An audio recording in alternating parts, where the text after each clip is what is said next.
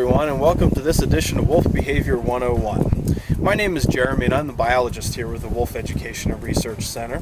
I've been living here with a Sawtooth pack for 12 years now, and 2 years with the Oahe pack. And it is Earth Day today, so happy Earth Day, everyone. I hope you're all enjoying it. It's also Piep's birthday today. He's 14 years old today, which is quite old for a wolf. It makes him about 98 years old in human years. I thought today would be a good day to talk about how weather patterns affect wolf behavior. As you can see, today is a pretty typical spring day for Winchester here. Temperature hovering around 40 degrees or so, with a little bit of a breeze, as you can tell. And a slow, soaking, cold rain. The rain feels about 30 degrees or so, which makes it for some very bone-chilling conditions out here. This is a good example of one of those days that the wolves really don't tend to stay out in the open very much, and I don't blame them. This type of weather really does seem to affect them. It makes them quite lethargic. So either they curl up and try to stay warm and let the guard hair shed the water off of their bodies, and sometimes they'll even seek shelter, which is quite rare, and go underneath the tree bough and try to stay dry for the day.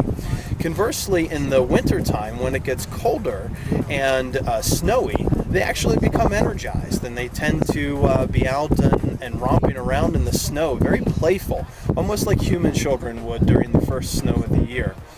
And then as we get into summertime and the heat really starts to get turned up, and the bright sun comes out, then wolves don't tend to enjoy that type of weather either.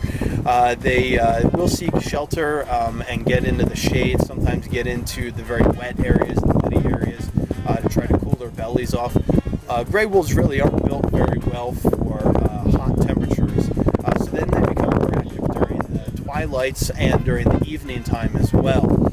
And then as we get into fall and we start getting some storms and so forth, then they tend to get quite energized when thunderstorms roll through the area. You can actually predict thunderstorms by listening to them howl. They usually will howl very abruptly about 20 minutes or half an hour before a thunderstorm approaches us, which is a good predictor for us, and we usually will listen to them and begin to take shelter. And then when the lightning is here, they don't tend to like that. They will seek some shelter, and again, can't blame them for that. And then we get back into winter, where it's a very playful and very energetic time for them. So that's it for this edition of Wolf Behavior 101. I hope you're all dry and warm where you're at. And remember, celebrate Earth Day every day. Thanks. Bye.